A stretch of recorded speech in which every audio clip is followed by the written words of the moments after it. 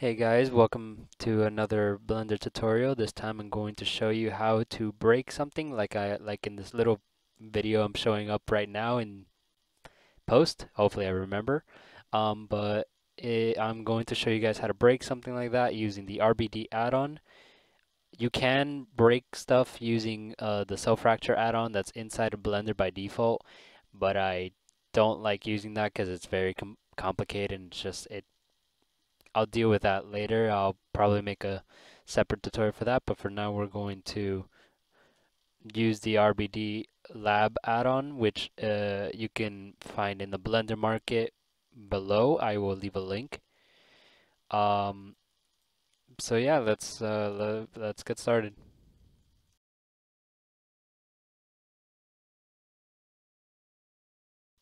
All right, so in an empty scene, you could either model your own pillar. I'm going to just import a pillar using the Sketchfab add-on, which I will also leave a link below. So let's just get a simple singular pillar just to not complicate things. In this case, it comes out huge, so I'm going to scale that down a little bit. A little bit more. See, make sure to apply the scale so that it's not, you know, messing up with physics and stuff. You can compare it to a cube, which is roughly the size of a human, more or less. So we know if that's more or less the size of a human, then we can assume the pillar will be around this tall. I'm not actually sure if the cube is the size of a human. That's what I heard from like someone, so I just follow that scale. But who cares, really? Actually, I do care because it does affect the physics, so I'm just gonna scale that a little bit higher up. So now we want to start the add-on. So Sketchfab does this thing where it breaks into triangles, so that shouldn't affect us too much, but as a precaution, I'm going to merge by distance to make sure that there's no like loose vertices. And after that, I'm going to origin to geometry so that its origin is centered. Now we're going to head to the RBD add-on.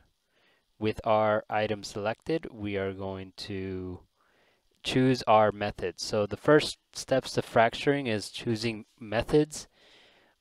I like to use the annotation tool to make precise fractures where I want them to be. So like say I want them to appear more in this area, I could just make a couple of drawings here so that Blender knows, okay, in this area, I'm going to add a bit more detail in the annotation, and then we could do a standard scatter for the rest. Bump that up to maybe 120, accept. You could mess with Boolean, texture, and organic. I've really only used standard and organic, but you could use whatever. After that, we are going to really I leave the rest to default. If the item is wood, you use one of these directions, but since it's not wood, we're not going to do that. You can name the single output, but I'm just going to leave it at auto, so fracture, and there we go. You see it's fractured. We are also going to quickly inspect around it, see if there's any bad fractures that we need to fix. I don't see any. So we can clear the annotation and apply extra fracture detail. It's B, add extra details. This is just going to add a little bit more detail inside compared to what it used to be. Also going to turn on auto smooth and apply. After that, we now have our fractured pillar in its collections. So you of course have your original pillar, which you can pull back up if you want. You have sand pillar low and high, which will pertain to this visualization. You could see the high poly or the low poly, just so you can get, you know, low poly is for performance, but it switches out to high when it's in render. So there's no problems there. Alright, after this we move on to the physics tab. Let's add our ground, which there's a handy add ground button, so if you don't want to create your own ground, you can just press that button, it creates it for you with collision and rigid body passive already on it. So there we go. Next thing we want to do is we want to create a rigid body for our pillars. So the pillars collection is already selected up here, so all we really have to do is hit add rigid body. It's in concrete because this is a pillar, so that's fine. And done. If I hit play, the pillar falls. However, it falls all at once and in all individual pieces. If you ever see something break or fall apart in real life, they fall in clumps. So that is in constraints. Now I like to start deactivate, like not start deactivated, just click the deactivation so it's it doesn't it's a bit better, I find, in my opinion, but usually it doesn't make too much of a difference, but I just have it out of habit. So let's continue on. Now we're going to go into constraints. We can have the entire collection be under a constraint. This is just going to group everything into one, and sometimes you will want that. Or we could add specific selections into constraints if we wish, or we can generate clusters. I like to generate clusters because it's just a lot more fun. So I'm going to up the radius to 3, up the cluster count to 4, generate clusters, and I'm going to try to find one that covers the best. Okay, that works. So we're going to actually, let's continue generating because I kind of want more. Yeah, there we go. That's a good one.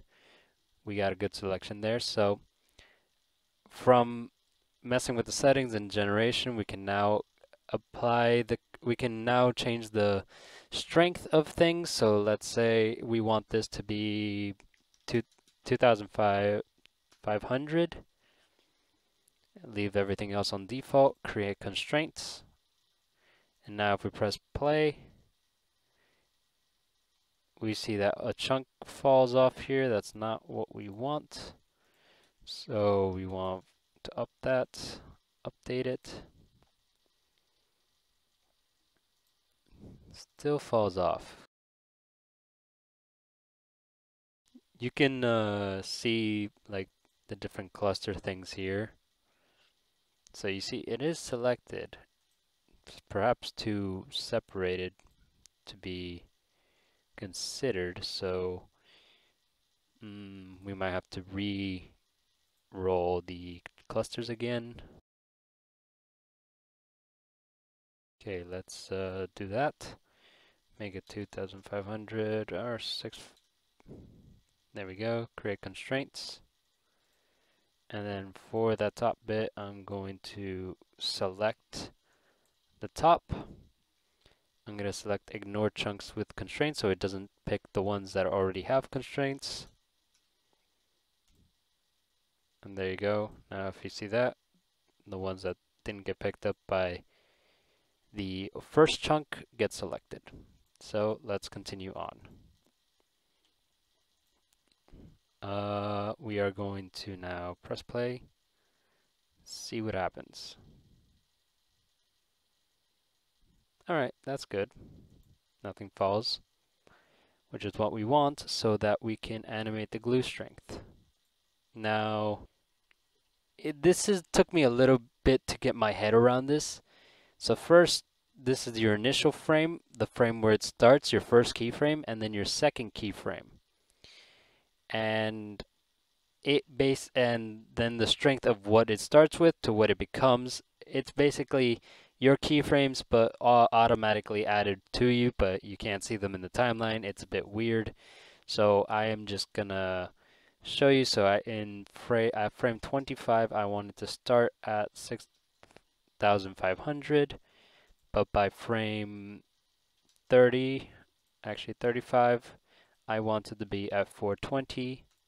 Add that, and now if we press play and let the playhead go through, you see once it reaches 25, it will start to separate a bit more. At least it should, because there you go. And as it falls, you see the constraints are glued together. There you go. And then they fall apart. You got these chunks like this piece right here. Now you see kind of here, still stuck together, so that's kind of what we want. We can also, just to make things more interesting, if we select this bottom portion, we can, if we go back to physics, we could just set that as a passive so that it doesn't actually break apart. Let's press play one more time and let it roll through. Once it hits 25, you will start to see something happening because the constraints will be weakened. There you go. But the bottom pillar is going to stand still, so it just affects the top portion. So I don't actually like that, so I'm going to undo that, but just to show you. Next, what we're gonna do after the constraints, we are already satisfied with that motion. We are going to bake. So in this case, I don't think I need 250. I'm just gonna settle with 150, and I'm going to hit bake. This process does take a while, so I'm probably just gonna skip this. Alright, with that done, we are going to now change the end frame to 150 because I forgot to do that. Let's press play, and we see our pillar collapses on itself. Pretty cool. I also forgot to mention to show you guys, but you see where the object was annotated. There's a little bit more detail than there is on the rest. So that's why I like to use annotation. In this case, it doesn't matter too much, but it's still a nice touch, I guess. Alright, continuing on, we are now going to see this one more time just because we see that it breaks, but it's very standard, you know. So we want to add a little bit of a more dramatic flair. We use particles. In the particle tab, we're going to bring up the breeze. We are going to use broken. This basically means anything moving at a certain speed here will emit a particle until it stops moving. So we're going to create the debris. It will create its own default debris. You can create a custom debris, but I'm not going to get too far into that, so maybe that'll be another tutorial. And here you see it selects the pieces that move at that speed. So if we press play, as it falls, particles will come out and bounce on the ground. That already has the collision modifier, so particles can bounce on them. And if we go back to the bake tab, we can bake all dynamics, and it will bake our particle system. Once we're satisfied with that, there we go. And that is pretty much the essential. You can add, dust, smoke, and a bunch of other stuff. So from particles from the mesh, so you can emit smoke as it falls. I'm not going to do that because it does take up a lot of space on my computer due to the nature of VDBs, which Blender currently is running on. There's a couple tools: scatter, restore, fracture, restore, to restore your fractures, as it says. And motion and activators are a bit more complicated, so that will probably be a different tutorial. But that is how you basically break something in using RBDlabs. You saw it didn't take us too long to get a result that I like, that I found acceptable. If we quickly see this in Eevee, you'll see it still has the same texture as before. It just falls apart, and there it goes. All right. You can see it also automatically like gives a material to the inside. You can replace this material or edit it, and it will basically just change. So let's make this a bit more yellow to match the exterior. There you go. Now that makes more sense. You could also edit the particles. If we go down here to where the debris are, we can see that like it's gray. So instead of gray, we are going to make this more yellowish. Now, you can create your own debris, put it into a custom and have the RBD labs use that. I'm not gonna do it because I'm lazy, but you can do it if it's like wood chips or something more specific. Now, there's not much else to do but set up a camera and stuff. But if you wanted to add smoke and other stuff, then you literally just click the buttons. It's dead ass this simple. So I really recommend you get RBD Labs. I will link it below. But for now, I hope you have a good one and have fun breaking stuff.